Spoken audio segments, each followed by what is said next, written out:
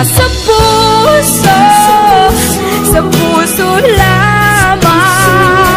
Nasaan na ba si LV Fatima? Baka mag-start na yung klase natin. Malapit na daw siya. So anyway, sa nabutas na ba talaga kayo nakatira? Yes, mas simple yung pamumuhay namin dun sa Labutas. Tahimik, tapos walang gulo. Hindi yung katulad nung nasa mansyon pa kami. Plus, nakasama ko pa ang mga batang tinuturaan ko dun.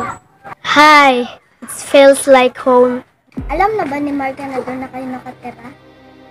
Bakit naman kailangan pang malaman ni Marga? Worried lang kasi ako kasi. Sure ako nga gagamitin niya ni Marga para mapahiya ka.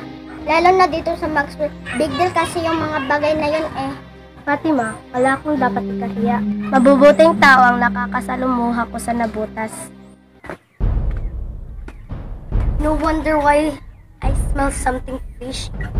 I shouldn't be surprised na ikaw pala yun. Ay, perfume.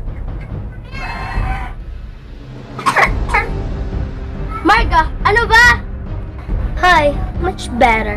At least now, mas nababagay ka kung saan ka nakatira.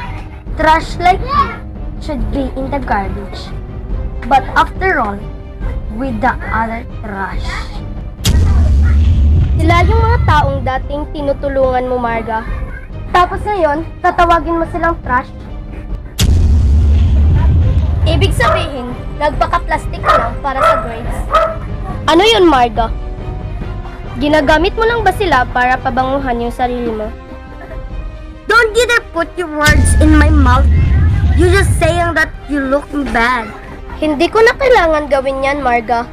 Kasi kaya mo naman yan siraan yung sarili mo in your own way.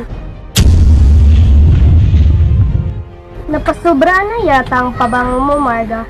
Pumasok na sa ulo mo.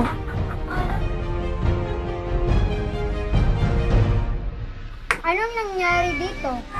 Wala, LJ. Pinapaalala ko lang kay Marga na garbage collection ngayon ng plastic and recyclable.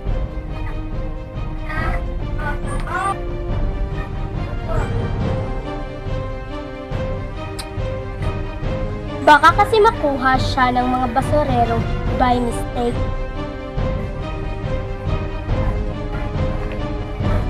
Tara na. Wait for me.